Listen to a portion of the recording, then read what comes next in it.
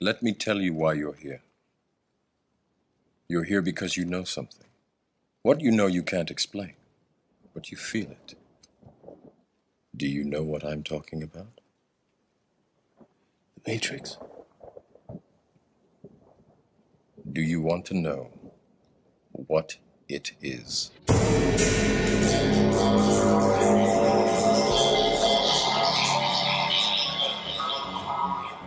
So, hi everyone! In this video, you will get to know how does the golden ratio metric works. At first, after the purchase, the cell enters the common queue, which consists of 54 places. Any refills or reinvestments move the cell to a corresponding number of places. The cell purchased right after you increases the value of your own cell by 21%, regardless of who it belongs to. Then the other two cells bring it per 13% in profit. The next three following per 8, then 5 per 5, 8 per 3, next 12 per 2, and each of the last 21 cells will add per 1% to the deposit. In the result, the initial cost of your cell increases in 67%. In such way, your 6/10 of BEP will be passing into the matrix with the cost equal to 1 integer and 0/10 of BEP.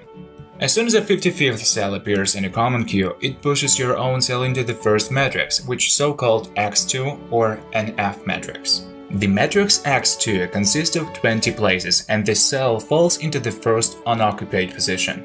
The shift of the cells in the matrix is taking place in the spiral mode from 20th to the first place. The following cells from the queue one by one occupy the empty seats. After the matrix is full, the participant who had the cell in the first place receives his first profit payout. Then the matrix divides into two. By dividing, the cell located at the first position in the matrix X2 moves into the matrix X3. The rest of the cells then start consistently occupy places in the new two matrices.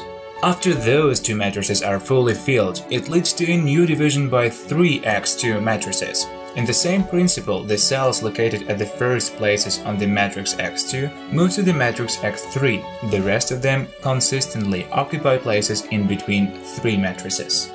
Depending on the total number of cells purchased by all participants, such matrices can be divided from 3 to 5, from 5 to 8, then to 13, 21, and up to 233 equal matrices, all of them clearly in accordance with the sequence of Fibonacci's numbers.